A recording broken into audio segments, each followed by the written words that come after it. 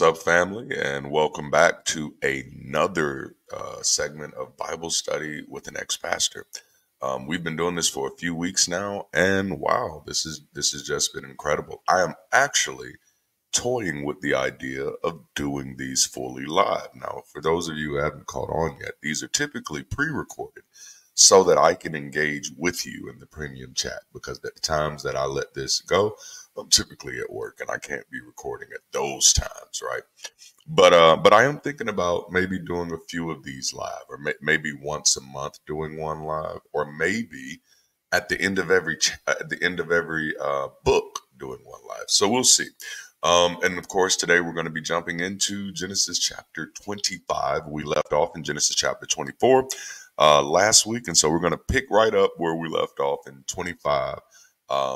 And for those of you who may be new to this isn't necessarily a theological dive, a theological deep dive, nor is this, I'm not going to be fixing everything you thought were wrong with scripture or anything like that. In this, I'm just going to be sharing with you some things that I thought when I was in the faith and some things that I think about these things now. So it has been a wild ride so far, and I'm glad that you're on it with us. Before we jump in, you know the deal. Make sure that you like the video if you haven't already. Subscribe to the channel.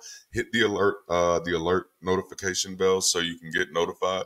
Hey, check out our merchandise. We have some of that. Consider joining our Patreon or our YouTube membership program, or both. Consider volunteering. We have a volunteer form on our website, dldd.us. We're looking for people to help us just with the community, and so it's not like you have to go anywhere. You can do it all from the comfort of your own home. I don't think it's more than a five-hour commitment, type of thing per week type of situation. But yeah, definitely take a look at that. All right. So I think I got all of that done. Let's kind of jump into our text today. And again, we're looking at Genesis chapter 25. We're still in Abraham's family. Well, I guess the whole Old Testament is kind of Abraham's family, right? Right? Isn't that how it's supposed to be? So Genesis chapter 25, verse 1, this starts with Abraham's death. This section is called Abraham's death here. So now Abraham took another wife whose name was Keturah, which I actually knew a young lady named Keturah. Well, I call her young lady. She was older than me. But she bore to him Zimran, Jokshan, Medan, Midian, Ishbak, and Shua. Jokshan fathered Sheba in Dedan, and the sons of Dedan were Ashurim, Letishim, and Luimim. The sons of Midian were Ephath, Epher, which that name is repeated quite a bit. Epher is Hanok, Abida, and Eldaah. All of these were the sons of Keturah. Now Abraham gave all that he had to Isaac, but to the sons of his concubines Abraham gave gifts while he was still living, and sent them away from his son Isaac eastward to the land of the east. All right, so Keturah, which I've actually done some teaching on Keturah before, and this was back in the day. Now, I don't actually know if any of that teaching was accurate, right? Because what I've learned since then is that, like, oh snap, a lot of Christian theologians are really disingenuous when it comes to the way that they interpret the Old Testament, and most of them are pulling from places that are not actually bound in any type of academia, but that's because revelation is a thing, right? And as far as preachers, you know what I'm saying? God, especially black preachers, God gives you revelation of the text. And so, like, I don't think it wasn't until after becoming an atheist that I realized how disingenuous revelation is. This idea that, oh no, God revealed to me this is who this person really was. So you don't even have to get familiar with the cultural context of the story at all. You just get to make it up as you go along. Which, I guess is fair. All's fair in fiction, right? So I don't know. But I definitely had a lot of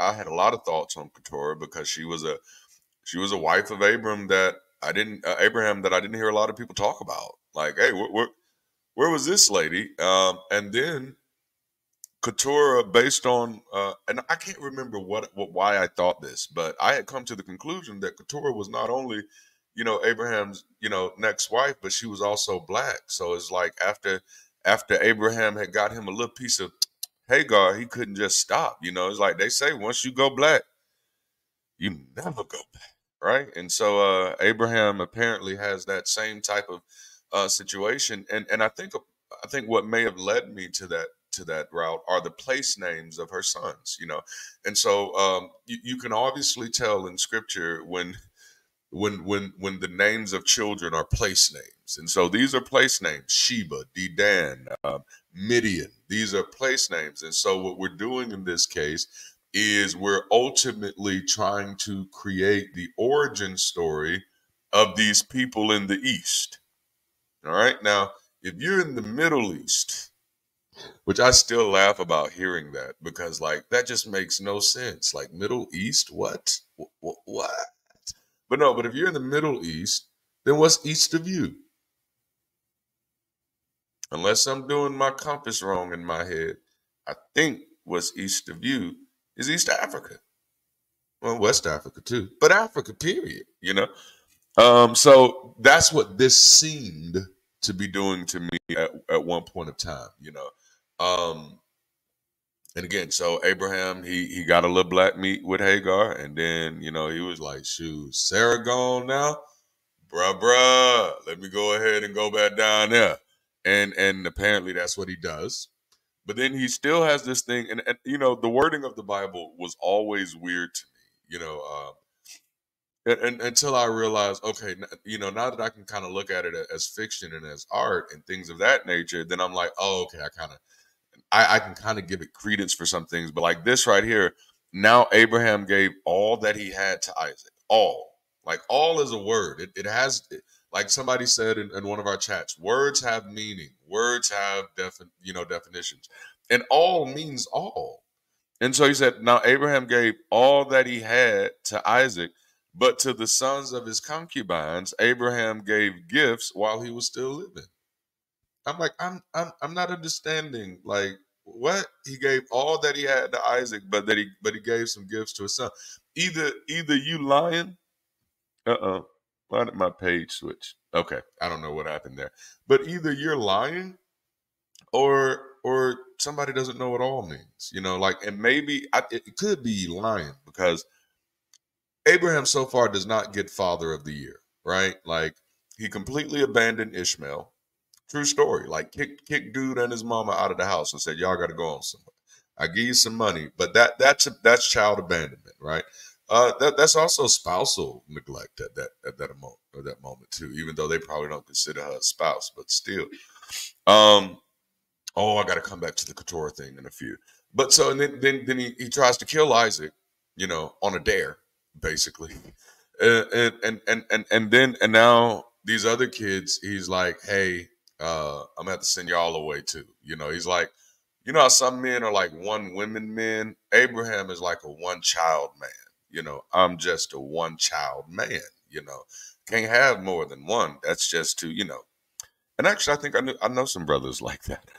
Um, so I thought this was odd. Okay, the Keturah thing, right? One of the things that I actually believed at one point, and it's crazy, I actually believed that Keturah was Hagar. I believed that at one point, and I don't know that it may. I'm almost positive it's something that I read because I wasn't the revelation type of preacher. I did like to read and I like to find out things, but unfortunately, during those times in my life, I was definitely the type of preacher who was like, well, if another preacher says this, it must be true because obviously they wouldn't lie. I was definitely that way for a while. Well, not that long, because after a while it became very clear that yes, they will lie. Like that's why we didn't do testimony services in my church because I believed that yeah, people lie. Yeah, so we're not going to do that anymore. But yeah, I figured that at one point that possibly that after Sarah died, Abraham went out to find Hagar, and she was off living possibly with the people that she had came from because there are some texts that suggested that Hagar was a princess at one point, and so possibly thinking that this Hagar name was her Abraham given name. You know, people like to rename their slaves and shit. And then Keturah was possibly her indigenous name, her given name, since she was living as a free woman. This time, her and Abraham gets together. She goes by Keturah. Oh man, I could have made just a wonderfully beautiful sadistic love story out of that. I mean, because that's the only way that twist goes. But you also see here that to the sons of his concubines, Abraham gave gifts while he was still living and then sent them away from his son. So I don't know if this concubines is just referencing Hagar in the past tense and Keturah in the present tense and saying these are the only two concubines Abraham had, or if the particular author, who some people believe is Moses, is trying to let us know that Abraham had quite a few concubines, because concubines, that sounds so funny, concubines. And that he had ran this gambit a few times. And that was really what he was trying to get. Abraham was out here just trying to get concubines, like much other than men of his time. He was just trying to get booty. All right, so these are all the years of Abraham's life that he lived, 175 years. Abraham breathed his last and died at a good old age, an old man and satisfied with life, and he was gathered to his people. I bet he was satisfied, sick son of a bitch. I bet he was. Yeah, I'm not a fan of Abraham. I am not a fan of Abraham. I don't like the way he treats his kids. I don't like the way he treats his women. I don't like the way he treats strangers. Like, this is not a good guy. Like, what? So then his sons Isaac and Ishmael buried him in the cave of Machpelah in the field of Ephron, the son of Zohar, the Hittite, facing Mamre. And so I'm guessing, because we all saw when he sent Ishmael away, I'm guessing they had some powerful communication strategies back then, so that Ishmael was able to make it back in time for the funeral. That's interesting to me. And I think it's those type of things that do let you know, like, oh yeah, this isn't true. This is trying to tell something else. This is not trying to tell a true story per se. This is not trying to tell a historical story. This is fable. Someone said, fabulists be fabulating. You know what I'm saying? These are fables. These are mythologies. This is like Aesop. Y'all remember Aesop, right? Aesop. Whichever one. Oh, that reminds me of a Barney song. I don't know why. Maybe I'll remember it. And they buried him in the cave. There's that cave thing. The field which Abraham purchased from the sons of Heth, there Abraham was buried with his wife Sarah. Yep. That was the field that he got that steep discount off of by pretending to be broke when he was rich. Abraham, tell you, he's not a good guy. Like, he's not a good guy. It came about after the death of Abraham that God blessed his son Isaac, and Isaac lived by that place. Beer Lahai Rohi. I kind of want to see what that means, but then I won't get through the chapter. Hey, you see the website that I'm using, Blue Letter Bible? You can go check it out. You click tools, you can see what any word means, and I use that word loosely. All right, so now these are the records of the generations of Ishmael, Abraham's son, whom Hagar the Egyptian, Sarah's slave woman. You see that? That is just so disrespectful. Like, this woman is no longer anybody's slave. She's been released. Why are we still talking about her that way? That's so disrespectful. I'm going to reread this. Now these are the records of the generations of Ishmael, Abraham's son, whom Hagar the Egyptian, the woman who was better than Sarah on her worst day, bore to Abraham. That sounds much better to me. And actually, I don't know anything about Hagar to be over glorifying her like that, but I know enough about Sarah to know that she sucks in every sense of the word. All right, she was married to Abraham. I mean, shouldn't that say enough? And I just found out recently, I have to go watch the video to clarify, but I think Dr. Bird has brought to attention that Abraham and Sarah were not half brothers and sisters. They were fully related. Ooh, I can't wait to watch that, by the way. All right, so All right, and these are the names of the sons of Ishmael by their names in order of their birth. Nebaioth, the firstborn of Ishmael. Kedar, that is a place name. How do you know that's a place name? Because later on in the book of Solomon, I believe, in the Songs of Solomon, I believe, there is a moment where they reference the tents of Kedar. All right, Abdil, Mibsam, Misma, Duma, Masa. I don't like that Masa word. Now we're gonna stop playing games with me. Hadad, Tima, Jatur, Naphish, and Kadima or Kadema. These are the sons of Ishmael, and these are their names by their villages and by their camps. 12 princes according to their tribes. Isn't it interesting that Ishmael has 12 princes and Israel later have 12 princes? And those moments, those type of things don't actually happen in real life. So when you see those type of coincidences, these are hints that this is fiction. That's literally how that works. Like when you see the same number over and over again repeated, there were 12 tribes of Israel. There were 12 disciples. There, 12 blue moons, and I don't know, but like that's fiction. Like, yikes! How did we not see that? Like, no, nothing. Who has exactly 12 friends? Come on now. All right, so these are the sons of Ishmael. Yeah, these are the years of the life of Ishmael, 137 years. Yeah, and he breathed his last and died. Thankfully, it's about time, right?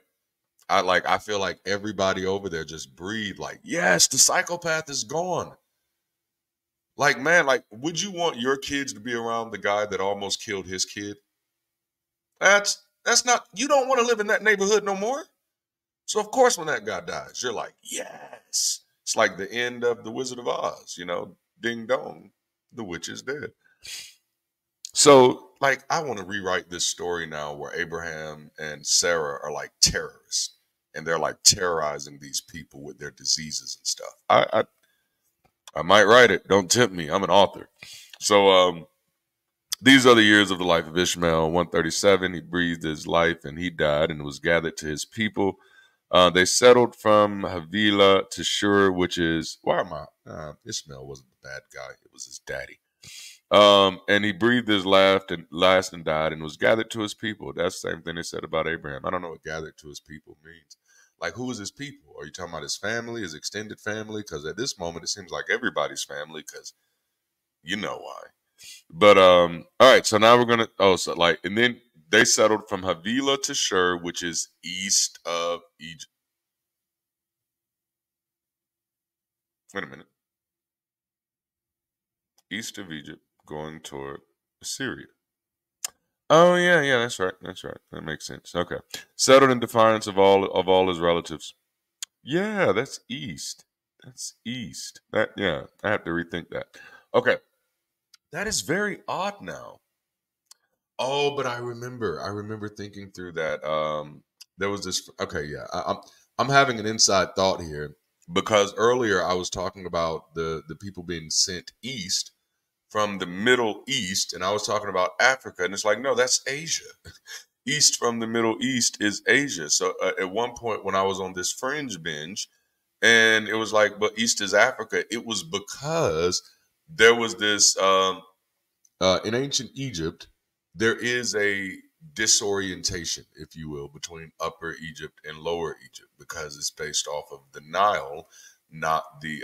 It's based off of the way the Nile flows, and so at one point it flows one way, another point it flows another way. So Lower Egypt is actually what we would consider northern, and Upper Egypt is what we consider lower. It was something like that. And so there was someone else, there was another theologian who had suggested that the Middle Eastern worldview was actually upside down, and so that east is west and north is actually south. I did soon realize that was a bunch of bullshit, but it was fun bullshit for a while. I'll be honest. I love it. Like I like the liberties of fiction. The more that the more that I was able to realize that this was fiction, I no longer felt bad for any of the fringe theories I had, because then it's like, oh, that's just my own fan fiction, and I can write it in any ways I want to. Apparently, I mean, if Joseph Smith can do it, I can too. Right? So now these are the records of the generations of Isaac. And he's going to get a longer story. You see, Ishmael's story got truncated, But Isaac gets a little longer story. Um, uh, Abraham fathered Isaac, and Isaac was 40 years old when he took Rebekah. You see how they word that? Like, what? Just took her, huh? Took Rebekah, the daughter of Bethuel, the Aramean of Padan Aram, the sister of Laban. Man, they're giving me a lot of information. Isaac prayed to the Lord on behalf of his wife because she was unable to have children, and the Lord answered him, and his wife Rebekah conceived. But the children struggled together with her, and she said, "If it is so, why am I in this condition?" So she went to inquire of the Lord, and the Lord said to her, "Two nations are in your womb, and two people will be separated from your body, and one people will be stronger than the other, and the older will serve the younger." Okay. So I want to stop right here because I started reading that in preacher voice. And then as I was reading it in preacher voice, I realized, like, in the church world, specifically, I'll say urban church. Sometimes I say black church, but it's not just restricted to the black church. In the urban church, which includes churches like Stephen Furtick and folk like that, in the urban church, I could have preached something like this and everybody would have been like, yeah, oh my God, two nations in my womb. But I'm like literally thinking, if you had never had the presupposition and you don't know in advance that he's just saying she's pregnant with twins. Let's assume you don't know that. You don't know that, and at this moment, I can't remember if there have been any twins yet, but you don't know that he's just saying you're pregnant with two kids. This person just told you there are two entire nations in your womb, and then goes on to say that there are two peoples who will be separated from your body. Not two people, two peoples. That's two people groups, for those of you who don't know shorthand. That's two people groups. Like, wouldn't that freak? Like, what the freak? Like, basically, he just told you, hey, you're pregnant with 200,000 people. Like, no, that's terrifying. Because I'm thinking that's what Sarah has to be thinking. But of course, that's not, because this is just artsy stuff right here. Two nations are in your womb. Like, it feels really deep and overwhelming. It makes you feel like, ooh, I'm important. But when you actually think about these words, they're actually very creepy. Two nations. I don't want to have that many children at one time. Like, God leave. And I guess even when it comes down to like just being two kids, it's still a little creepy. It's like, what? Why? I wasn't even trying for one. How did I get two? You know. So two nations are in your womb. Another thing I wanted to point out here is, though, like, why is everybody in this family barren at first? And so, like, there's another way to look at these stories, and it is fringe, and that is to realize that these people are actually the bad guys trying to rewrite themselves as the good guys. Because remember what they said about Egypt?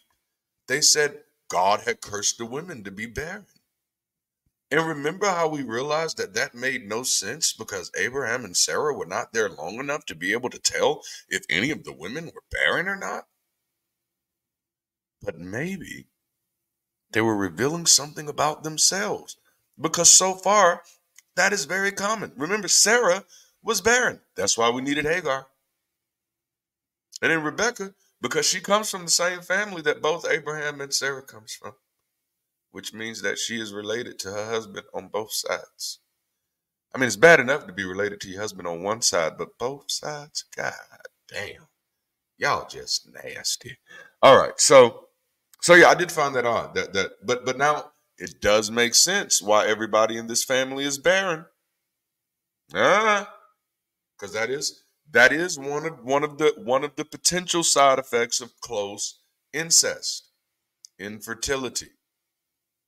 Okay. Yeah, yeah. It's very, very interesting. All right, so when her days leading to delivery were at an end, behold, there were twins in her womb. I bet you she was so relieved. It's just two. Okay, it's just two people, not two nations. So you ain't got to pull nobody else out of there. Oh God, yeah. This lady Rebecca was probably like, "Oh, thank you so much." The first came out red all over like a hairy garment, and they named him Esau. And for many years, I thought Esau was black. You know, and mind you, Esau was black when it was convenient for some of my white Christian counterparts. So when it was convenient, oh yeah, this is why he's cursed. Yeah, it's Esau. All the ones that look different. But then when black people start trying to put themselves in the Bible and say, oh, we're Esau, then all of a sudden the white theologians, that's not what red means. I don't know if you can see me very well, but like literally the majority of my bloodline is African, and there's quite a bit of red in my tint. All right, quite a bit of red.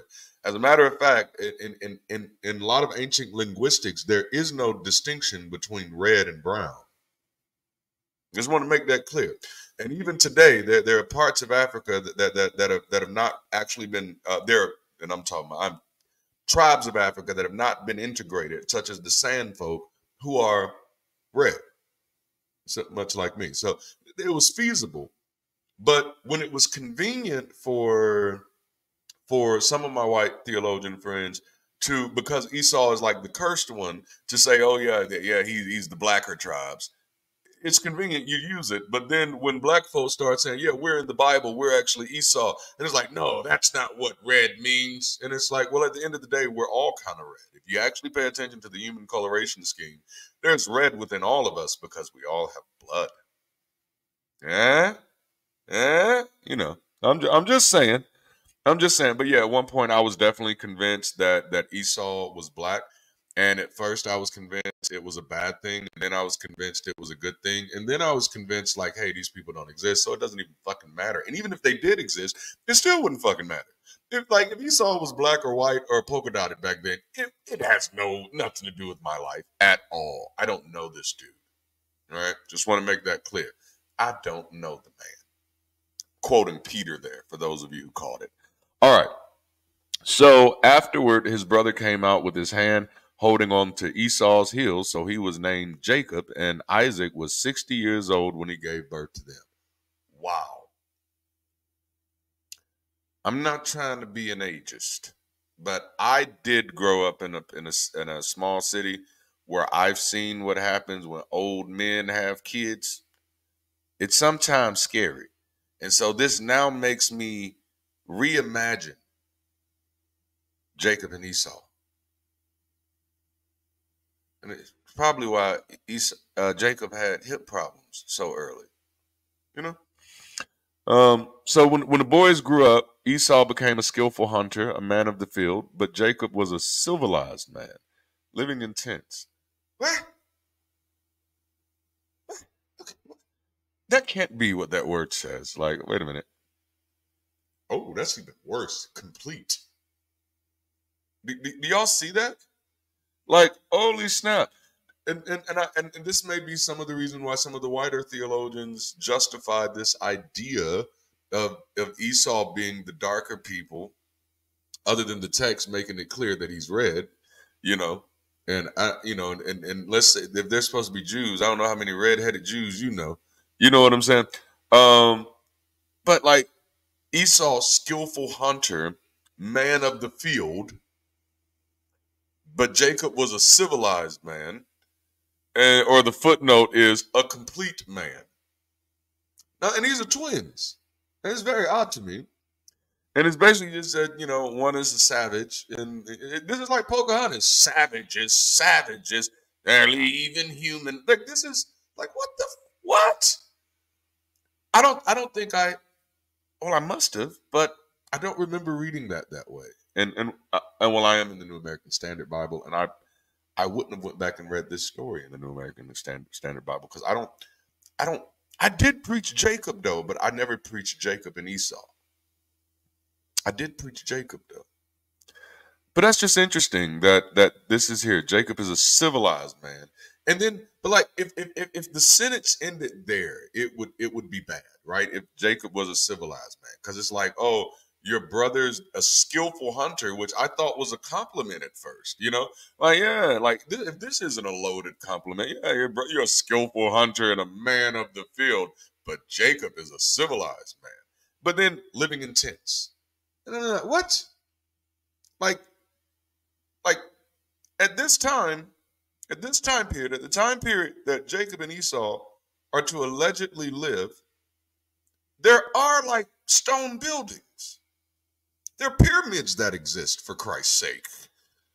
And Jacob is a civilized man living in tents, which I find odd because remember, Paul is also a tent maker at a time where there are stone buildings.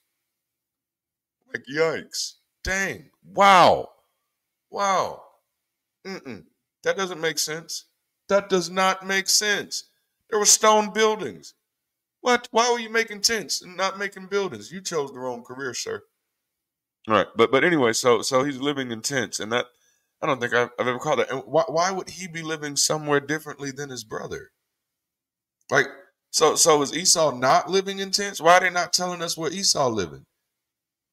But kind of like Ishmael, Esau is supposed to be just a wild man. Now Isaac loved Esau because he had a taste for gain, but Rebekah loved Jacob. Okay. We already see signs of these two people not being great parents. When Jacob had cooked the stew one day, Esau came in from the field and he was exhausted. And Esau said to Jacob, "Please let me have a mouthful of that red stuff there, for I am exhausted." Therefore he was called Edom by name. That's where the Edomites are very important to the Hebrew Israelites for whatever reason. They are constantly talking about the Edomites, and it's just very interesting to me. But anyway, Jacob said, "First, sell me your birthright."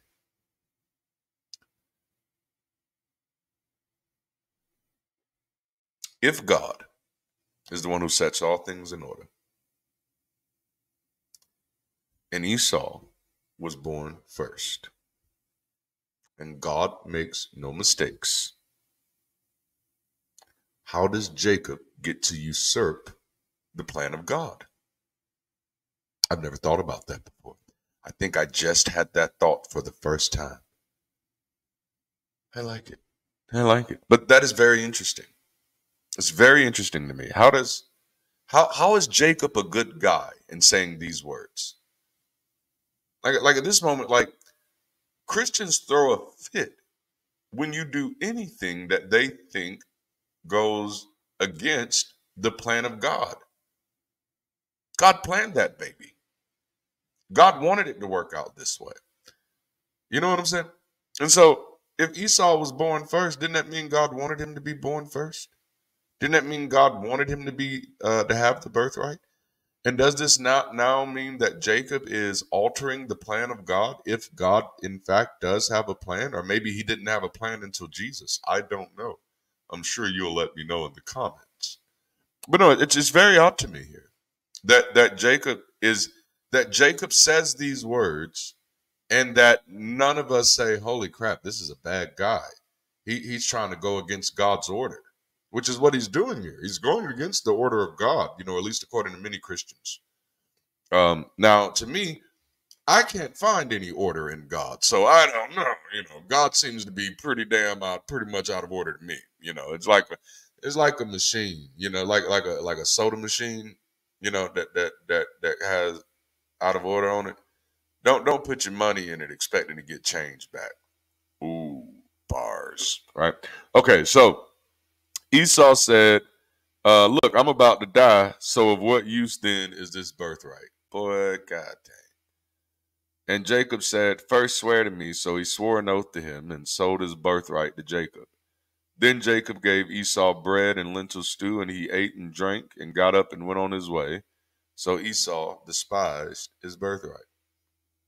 Now, I did just see something in that, based off of some narratives that were very popular when I was young. I don't know how many of those narratives are actually true, and I've actually done some work in that area to try to get to some clarity here. But this story, while likely written long before the transatlantic slave trade, does mimic a lot of the popular narratives about the transatlantic slave trade, in the sense that Esau does not value what already belongs to him. that Esau already has the value, and then somebody else, has something that looks like something you want, and you give up the value over something temporary. You know, I remember when I was growing up, there was this popular narrative of, well, when the Europeans went to West Africa, they were able to just give them trinkets, and the people gave up their land and stuff like that. Now, of course, once you actually do some historical, some research, you find out that things are not that simple, and while that may have occurred in certain territories, it was completely irresponsible to paint that as a wide arching narrative, as well as the idea that this idea that Africans sold each other into slavery. Was that a thing that happened? Yes, but I think one of the things that people don't do is take a look at the fucking timeline. Now, I'm saying this here, y'all gonna hear me for a minute. If you're talking about Africans selling each other in the 1700s, then no fucking duh, they had already been subdued by the gun. But if you go back to the 1300s, when the Portuguese first arrived in Sierra Leone, okay? If you go back to when they arrived and you look at their notes, they noted what they saw in Africa, and there was no such practice of slavery in Sierra Leone. And the Portuguese were not the only ones to write that. There were several Muslim scholars who said that that in many places in Africa were the safest place you could be. I can't even remember the guy's name right now, but I have it written down somewhere in my notes, because I read it, you know. And so this narrative of Africans selling Africans doesn't exist until the Portuguese, the French, the British, and the Dutch, Belgium have come in and have absolutely massacred people and turned people against each other. So, yeah, history narratives. But as far as that particular popular narrative of tribes giving up ultimately their rights to their lands, you do see that kind of mimicked here. And then, but it wasn't just said about Africans; it was also said about Native Americans. That this same thing. And again, that's one of the ways you can identify that something is likely fiction, or at least an over exaggeration or an over assertion of something, is when you start to watch that pattern over and over again. Because believe it or not, things typically don't work that way. Now, if any of you are ever interested in engaging that conversation, particularly about African slavery, now that is something that I do have a lot of information on. And I'd be more than willing to share. All right. So Esau despised his birthright. Like that's how that ends. I could still preach that, man. I could still preach that. Yikes. And I mean that in a good way, because that in true fashion with fables, there's a moral to this story, But in this sense, normally, the fables I was used to, or at least I thought there was a good guy and a bad guy. There's no good guys and bad guys in this one. It's just life, which, oh man, makes it even more appropriate, right? It's like, it's not a good guy, it's not a bad guy. These are just two people who are living in the world they live in, and this other guy is like, fuck God's order. I want the birthright, and I believe this dude will give it to me if you know what I'm saying? So it's like a fable. But to be honest, all of human history is a fable. Bars, right? I know. Now let me stop. All right, let's go to the next chapter. Isaac settles in Gerar. Oh man. Okay. So let's jump. Now there was a famine in the land besides the previous famine that had occurred in the days of Abraham. So Isaac went to Gerar to Abimelech, king of the Philistines. All right. I want to point this out. There's a famine in the land, and it besides the previous famine in the land. So there's a famine during the time of Abraham. There is now a famine during the time of Isaac. All right. Hey, spoiler alert, there will also be a famine during the time of Jacob. Another spoiler alert, there will also be a famine during the time of Joseph. What you learn is that This particular family is good at getting stuff, not good at managing it, right? And it's actually Joseph is the first one in the family who figures out how to manage stuff. The first one. Like, and then all of a sudden they give Joseph credit for everything in Egypt as if Egypt wasn't there before his ass. Isn't that crazy?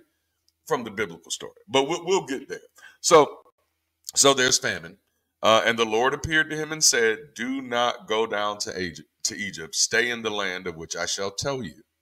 Stay in the land. Okay, yeah.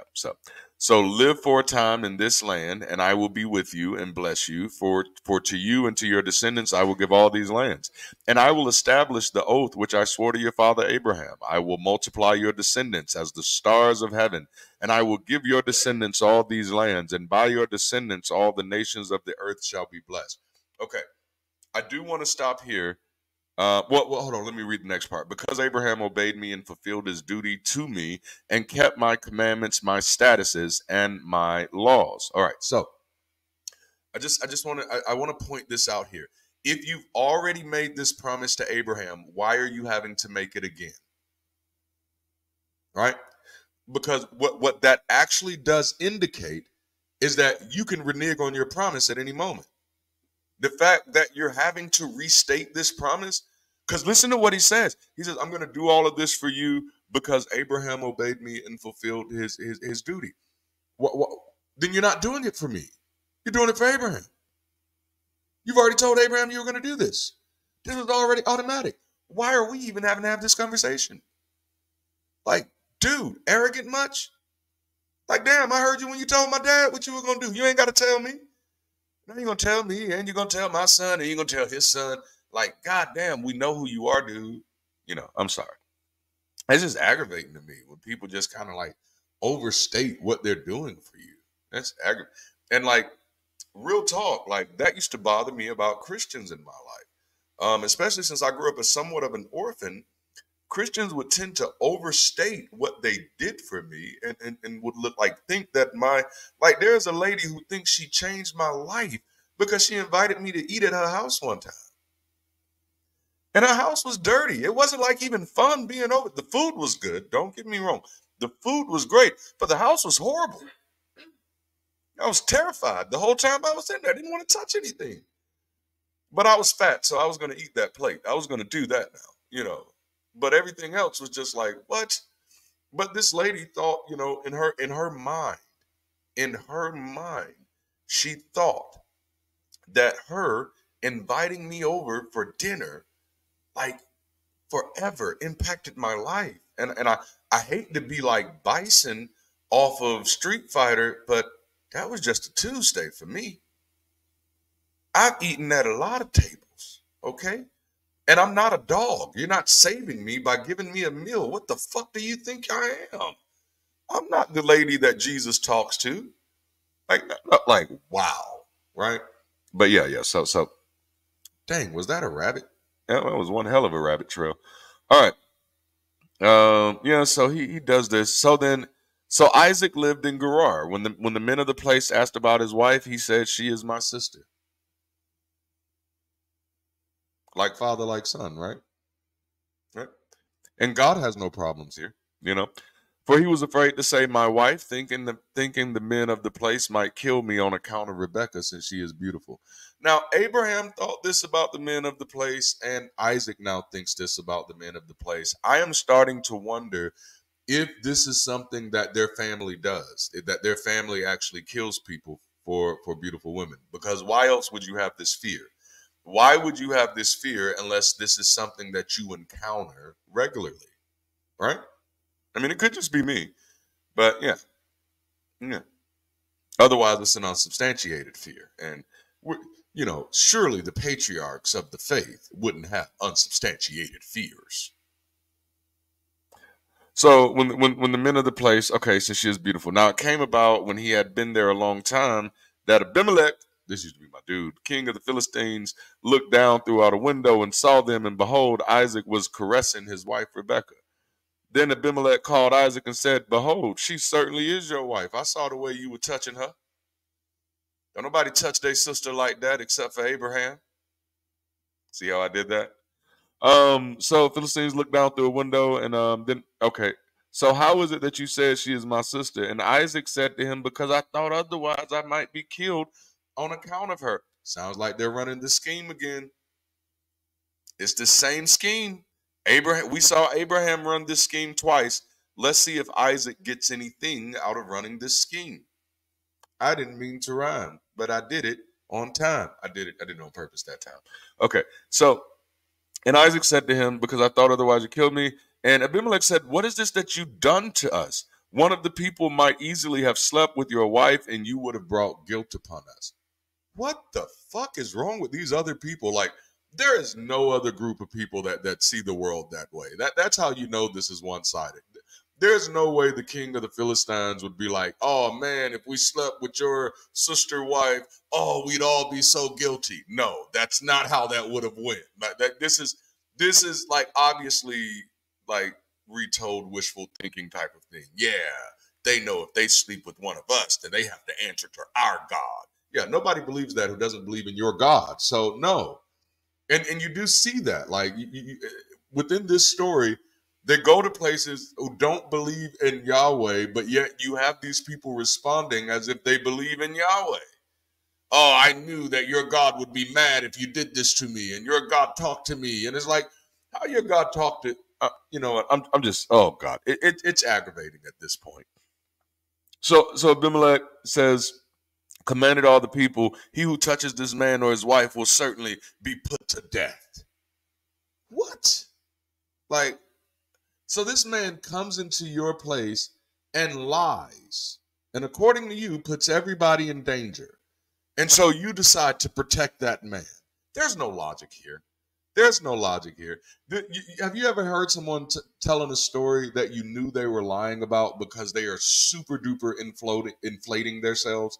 That's what's happening here. It seems like this people group tend to be inflating themselves here. So now Isaac sowed in that land and reaped in the same year 100 times as much. All right, which is a common theme in the Bible. Actually, Jesus told his disciples that none of you who have given up houses, lands, or wives for me will not reap 30, 60, and 100-fold of that in this lifetime. He did. He said that. He said that. Never happened. Did not happen. According to popular tradition, Christian tradition, which is not history to be sure, but according to popular Christian tradition, all of the disciples died horrible deaths. So none of them reaped 100 times.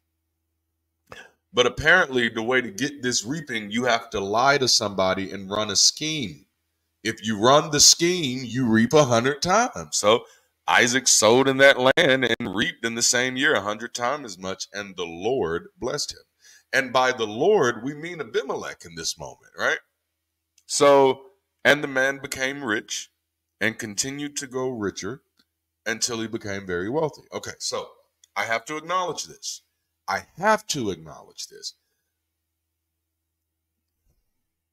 For people who say the prosperity gospel isn't biblical, I don't know what Bible you're reading.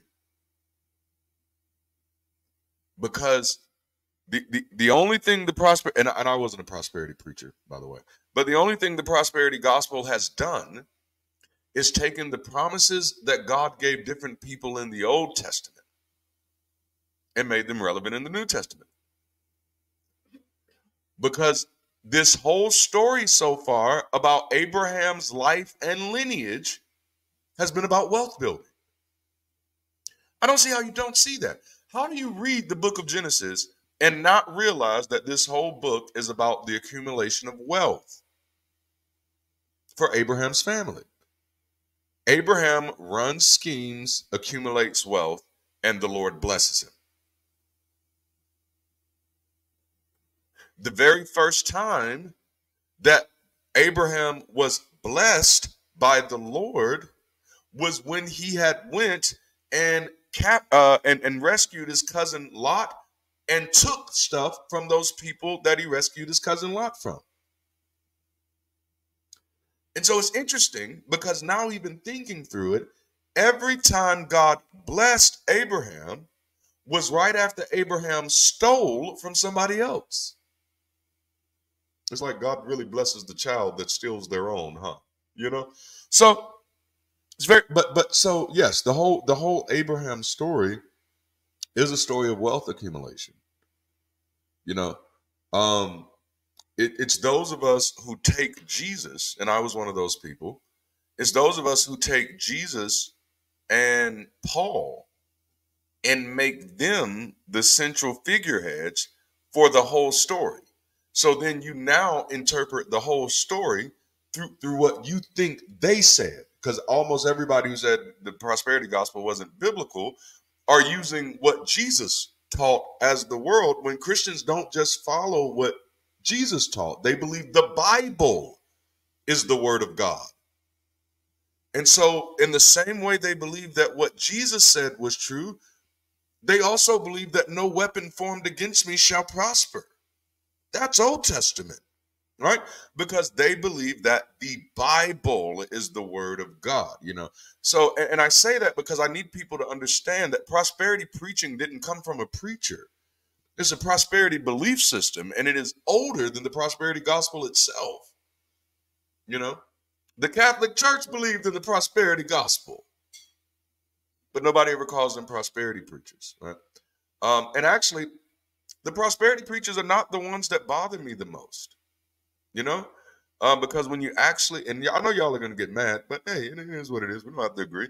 But when you actually study the prosperity preachers' churches, guess what they have more of in their churches? More people who are doing financially well. Yes, because the most people have never, you know, I know I was a part of this world. So I know a few things that most people have only seen through sound bites. You know what I'm saying? No, I was a part of this world, and so the prosperity preachers are not the ones that bother me the most. You know what I'm saying? They're not. And anybody thinking that people are really out there giving their last to churches, you really don't know people that well. I'm telling you, that's not how it goes. There's not people out here really being duped by their churches. That's why I always point the problem out to be our superstition. Like, for example, there are many pastors right now in the pulpit who are atheists who can't be anything else, because if they were, their whole congregations would turn against them and cannibalize them. This is true fact. True fact. Go check out the Carlton Pearson story. The man said one thing. This is why people keep on saying preachers are the one leading people astray. You don't understand the dynamics. If that's what you're saying, you do not understand the dynamics. It is not the preachers that are leading the people astray. The preachers are slaves to the people. Otherwise, I'd still be pastoring, just preaching truth. But you cannot preach truth in a church where people are separated from truth.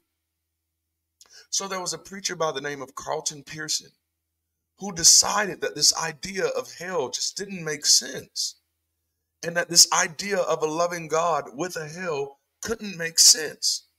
And so he didn't become an atheist. He became a universalist. He became an inclusionist. He believed that the power of Jesus was so strong that it saved everybody.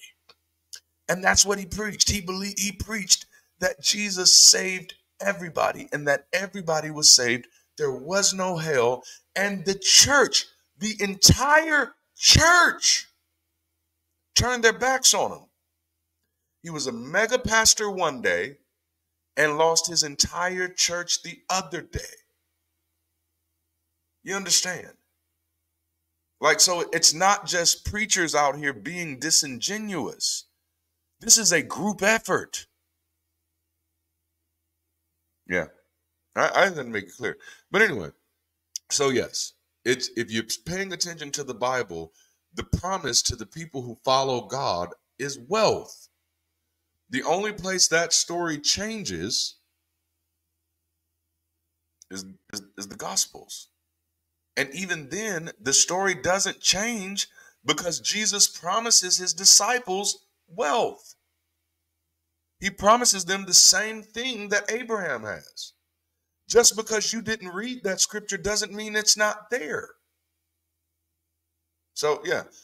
Now, what you will find out about me, I am against disingenuousness in any shape, form, or fashion. And I recognize when it comes, a lot of people who have opinions about church leadership have never been in church leadership. And so you're like generalizing a whole slew of people that you don't know. And so you're thinking that somebody just took the Bible and tried to twist it. And it's like, no, they're teaching what they think is true. Like, God dang, why is that so hard to believe? You can believe that people believe a hell is real, but you can't believe that people believe that their God wants them to be blessed. You think that has to be somebody being disingenuous? Like, that is weird. I'm sorry. Like that's weird. You want, so, but I have found that to be true in a lot of cases, that a lot of people judge the church by their misunderstandings. You weren't that involved. Stop lying. A lot of the things you claim to know about the church, you don't know. You know? Like I'm for one, again, and maybe it's because I was a pastor, I'm against this idea of people saying, well, pastors are stealing money from people. No pastor is stealing money from anybody. Those people are giving their money willingly. Stop that. You're making people victims who are not victims. They're participants. All of them. In a mega church, his salary has to be approved by the board. He don't just get to say, this is how much I make. No, he does get to pick his board, but so does everybody else. And so, no, let's not be disingenuous with stuff like that. Unless you're mad at all wealthy people. Now, if you're mad at all wealthy people, hey, you're being fair. And I get it. I get it. But anyway, so look, literally richer, continued to grow richer until he became very wealthy. For he had possessions, of flocks and herds. Why do I do that? And herds and a great household, so that the Philistines envied him. Now, I want to point something out to you here, and this is how this is why I'm so passionate about these type of dichotomies. As many times as I had read the Bible, that had never stuck out to me before. Not until 2015 was the first time that it stuck out to me, and it only stood out to me then because somebody else pointed it out to me. It was actually the first time I did this co-preaching. I'd never co-preached before. It's a thing sometimes. But my mentor at the time, this was my mentor didn't know it fully, but I was an atheist at this time because I had stopped pastoring. But my mentor wanted me to stay a part of the Christian environment, so he wanted me to come and be on staff at his church. And so me and one of the other associate ministers or whatnot, we co-preached in our mentor's absence. Very weird, right? But and this was the message that we co-preached, and I realized that my version of the Bible and my version of the Word and my understandings of God were never this prosperity God. And so because of that, when I read verses like this, I didn't see that. I didn't. When I read chapters like this, I didn't see any of that. But then when we got assigned to preach this scripture, and I was like, oh, snap. And it was supposed to be like I think it may have been a giving series at that time. Yeah, that was but I saw it and I was like, holy snap. So this is how other people get a different version of God than I got. And that's the thing. That's why I say it's kind of disingenuous when you tell somebody that, oh, you couldn't have got that from the Bible. Because I'm thinking like the one thing that we know as atheists, or at least that I thought we all knew, but that's not really what atheist means. But I thought the one thing that we kind of knew is that this Bible can be twisted in any way. It's not telling a univocal story. So when someone pulls something out of it that doesn't match what you pulled out of it, it doesn't mean that they're necessarily being disingenuous. Because I remember reading these scriptures not really paying attention to the wealth aspect. But then there are other people who read those scriptures and was like, yeah, that's the blessing. Like I read Genesis, chapter 1 and 2, where God is saying, be fruitful and multiply, take dominion. And I didn't take anything authoritative from that. Because fiction really is in the eye of the beholder. Right? And so, yeah, so if some people choose to take this fiction and make people want to be better financially, I'm not necessarily mad at that. I can be mad at the superstition. I can be mad at the things that are wrong without making things that are not wrong wrong. That because that's weird for me. And I don't know. But yeah, so somebody saying God wants you rich. I don't see how that's a bad thing. God wants you in hell. That's the bad thing. But it's like, oh, God wants you rich. Oh no, that's horrible. Don't preach that. Yeah, I pick my battles, I guess. I stayed on this too long, right? So now all the wells which his father's servants had dug in the days of his father Abraham, the Philistines stopped up by filling them with dirt. So back in wells, and remember I told you wells were important through this story. Abraham dug some wells. Isaac has found these wells, and he's found that the Philistines stopped up these wells, which I'm not sure why. Like, we all need water.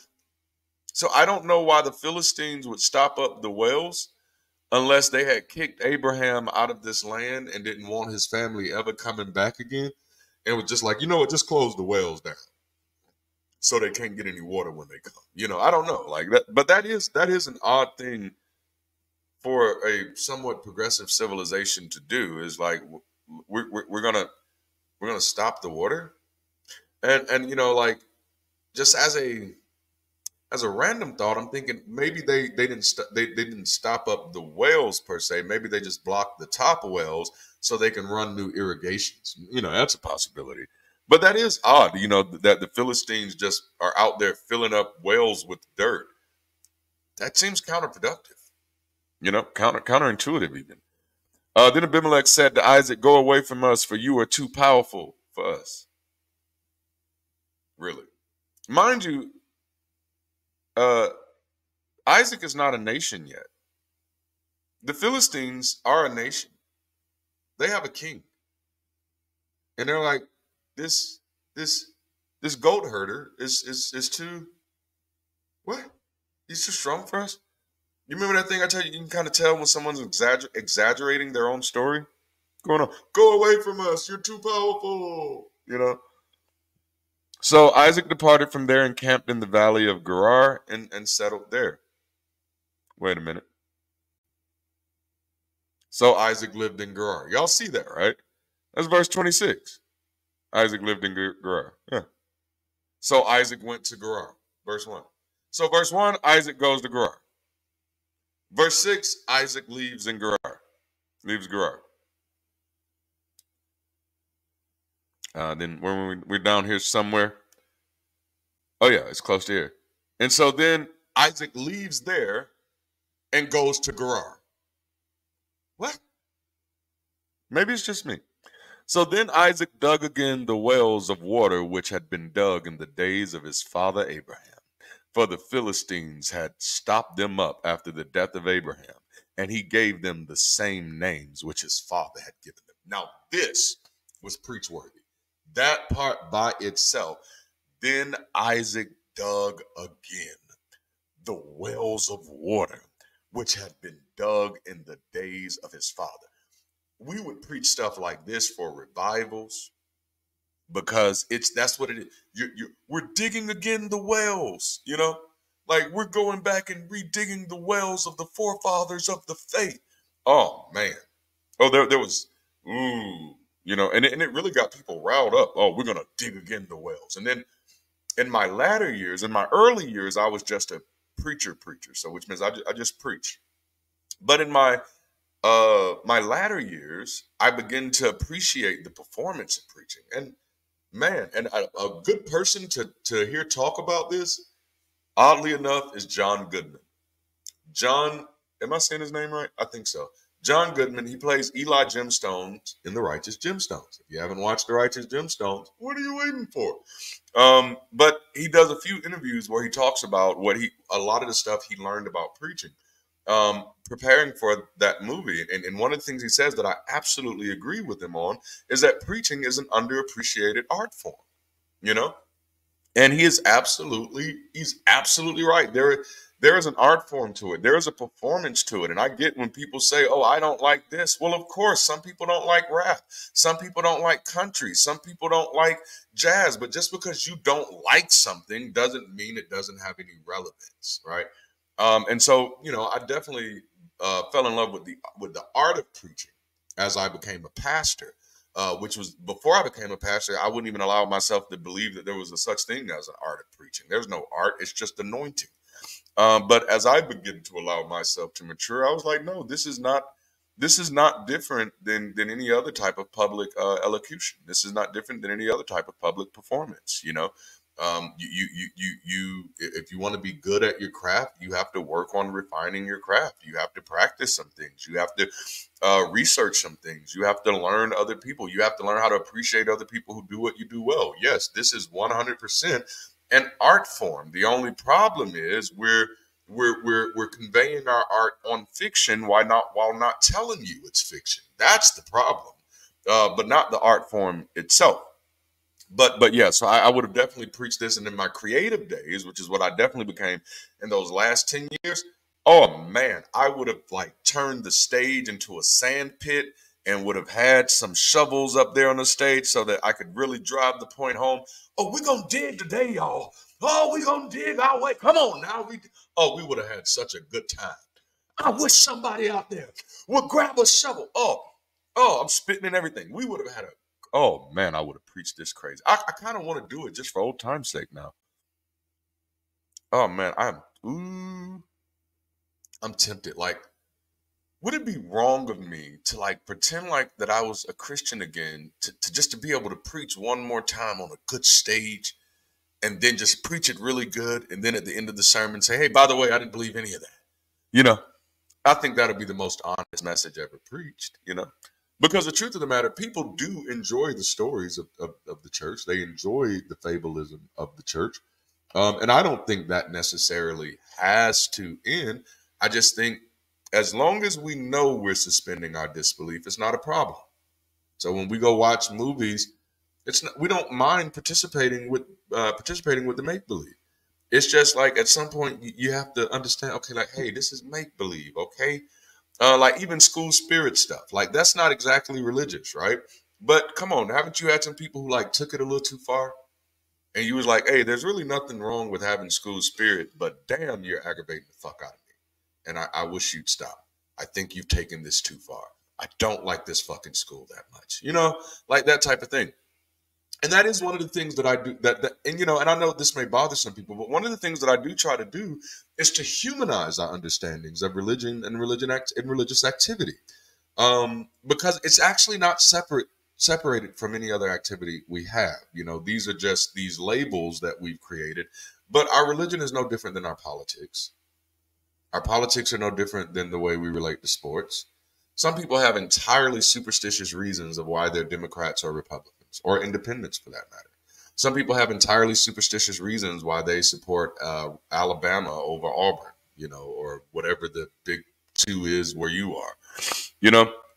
So, my goal in a lot of ways is to humanize a lot of this stuff so we can just get all the ghosts and goblins out of here and realize there were never any ghosts and goblins, that this is literally all us. So being mad at God over the Bible makes no sense because he doesn't exist. When I find atheists who are mad at God, it sometimes like troubles me because I'm like, but he doesn't exist. How are you mad at something that doesn't exist? Like when people think I'm mad at God, and I'm like, no, I'm completely indifferent to the idea of a God. Like completely. It's a character that I can do with whatever the fuck I want because it doesn't exist. That felt good to say it that way too. All right, so Isaac digs again, but when Isaac's servants dug in the valley and found there a well of flowing water, the herdsmen of Gerar quarreled with the herdsmen of Isaac, saying, "The water is ours." So he named the well Esek because they argued with him. Don't know why we're fighting over the water. Then they dug another well and they quarreled over it. And I've preached this as an atheist. I think that had to be 2015. Then they dug another well. They quarreled over it, so they named it Sitna. Oh yeah, this is about Rehoboth. Then he moved away from there and dug another well, and they did not quarrel over it, so he named it Rehoboth, for he said, "At last the Lord has made room for us, and we will be fruitful in this land." This whole story is troubling, right? Because you had a land and you left your land. Like Abraham has land. Why are you here now? Oh, because you mismanaged your land and your land is in famine. And so you mismanage your land and then you go to these other lands and it's like, well, these are actually my lands because my daddy used to be here too. You know, and then you fight and you fight and you fight. And I'm guessing you finally get to a place where you don't have to fight anymore. And you're like, oh, the Lord has made room for us on somebody else's land. Like, what the heck? Go back to your own land, dude. Yeah, it's pretty bad. It's pretty bad. But, and then also Rehoboth, fun fact about that.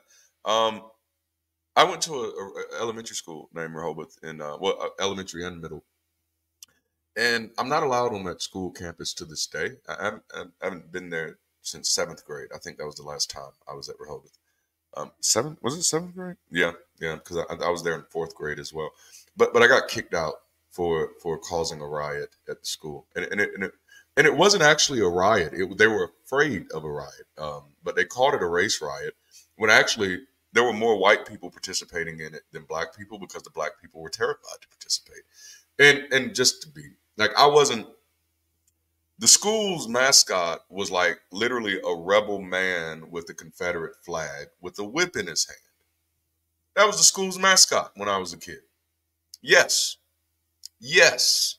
And honestly, that wasn't the only school in this city that had the rebel and the Confederate flag as its mascot. Right? And so as I'm coming into being and understanding what these symbols mean, oh no, that's not cool. And this school had made rules. This school that has the Confederate flag as its mascot with a rebel man with a whip had determined that wearing shirts with Dr. Martin Luther King or Malcolm X were incendiary and you were not allowed to wear those shirts. Oh, okay. Okay. So I got together a few friends of mine and we wore shirts with NWA on them. There were no rules against that. And funny, like it was a majority of my white friends who ended up supporting that particular movement.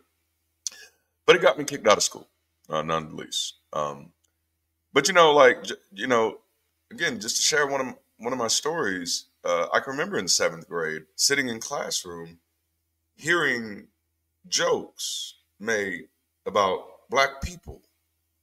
Like, and I can remember the jokes. Like, I can remember the jokes. What's the difference between a black man and a large pizza?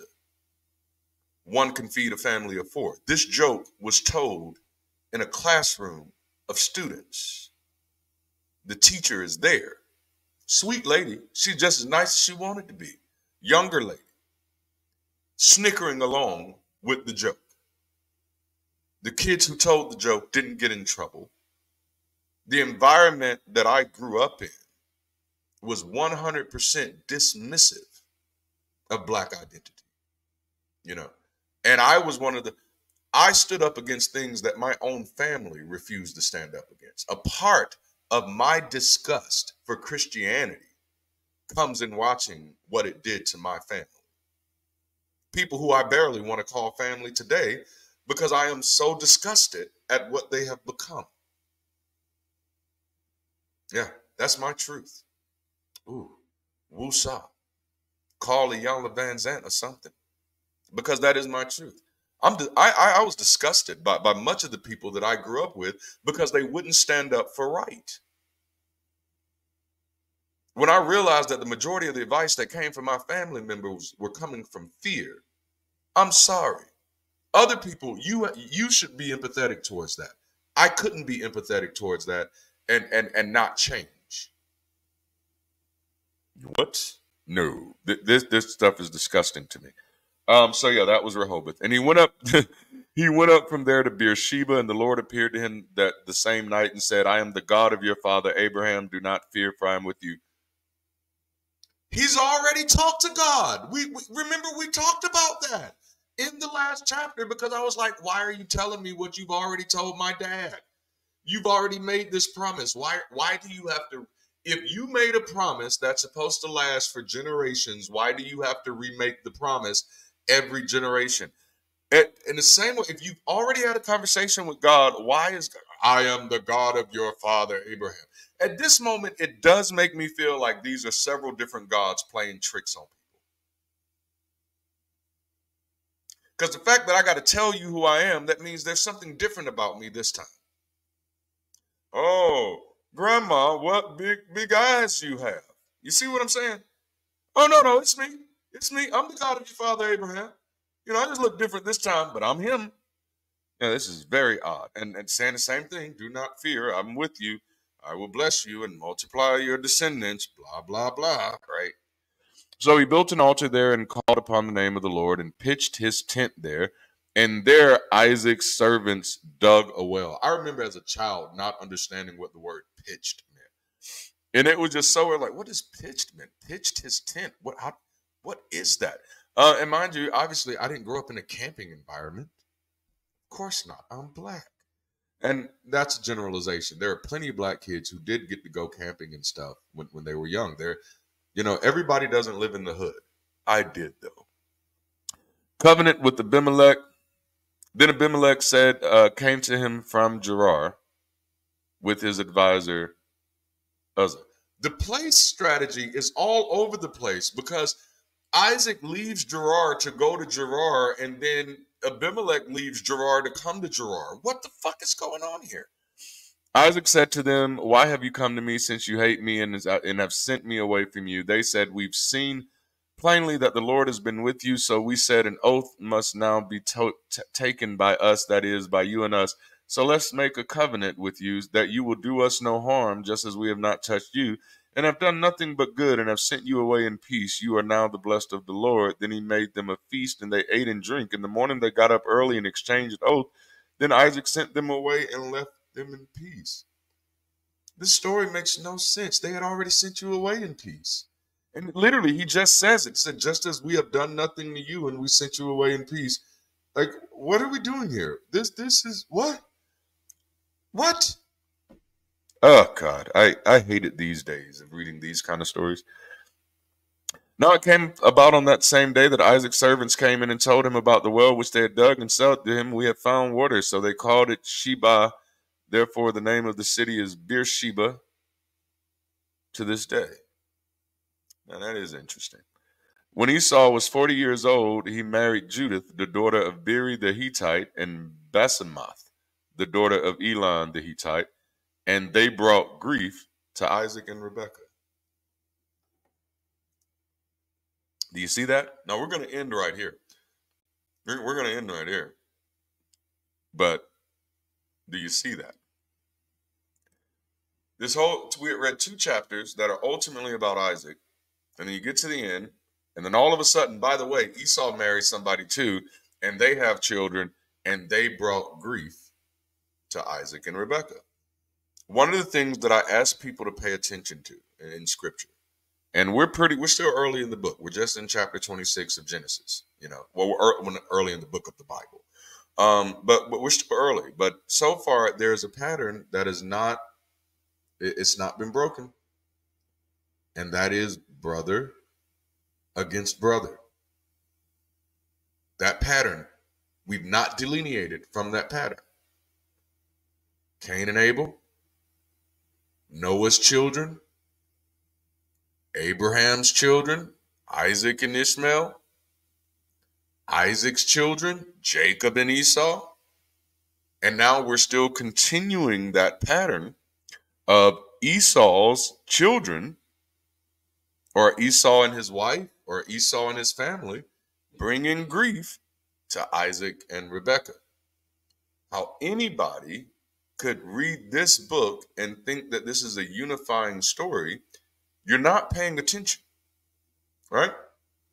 Because actually, at least in the context of the Christian Bible, right?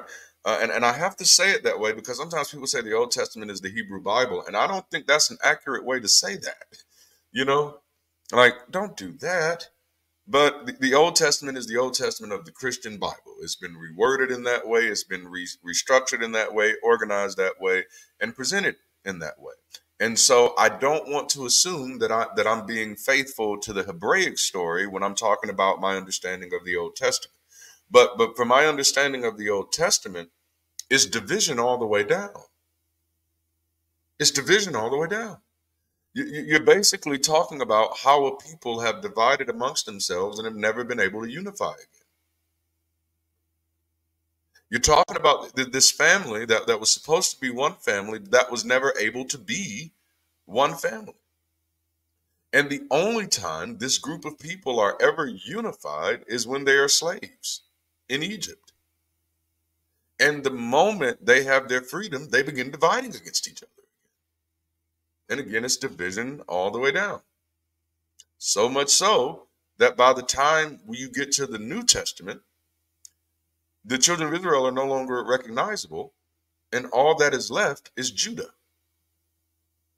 which is how you get Judaism, you know, which is something that I do try to highlight to people and try to bring out. Like, I don't think it's fair to determine what Israelitism is based off of Judaism.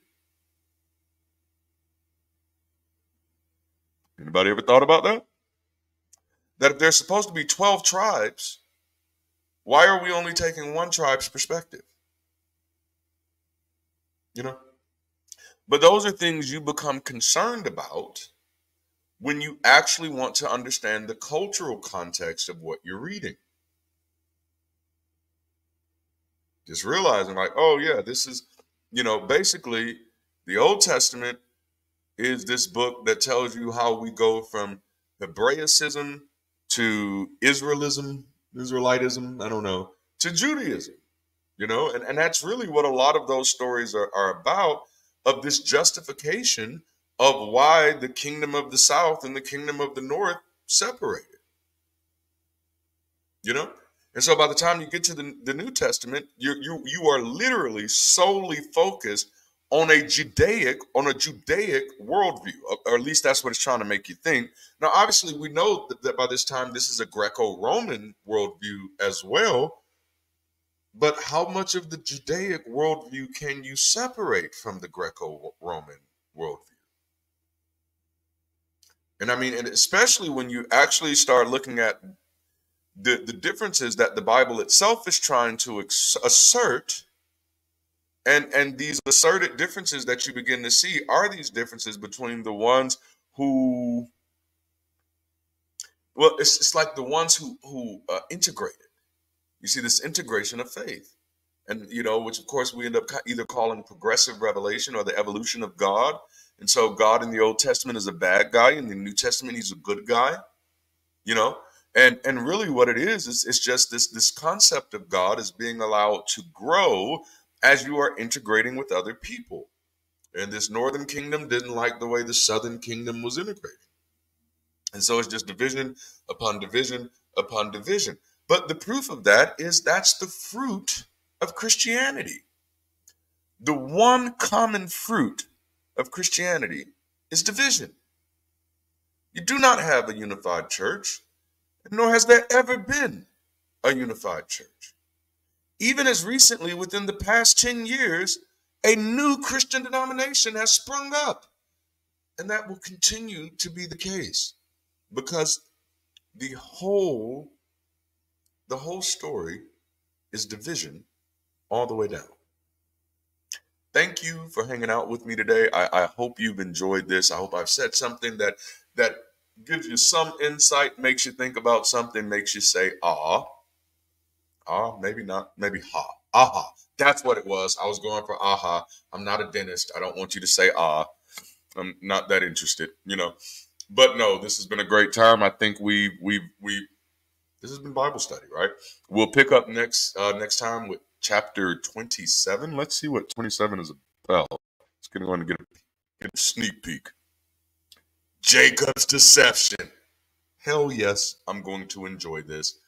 I might, if I can find the preaching clips of when I preached this at The Rock, I might see if I can find that, because I definitely remember preaching this. But yeah, so this was fun. Hey, don't forget to like the video.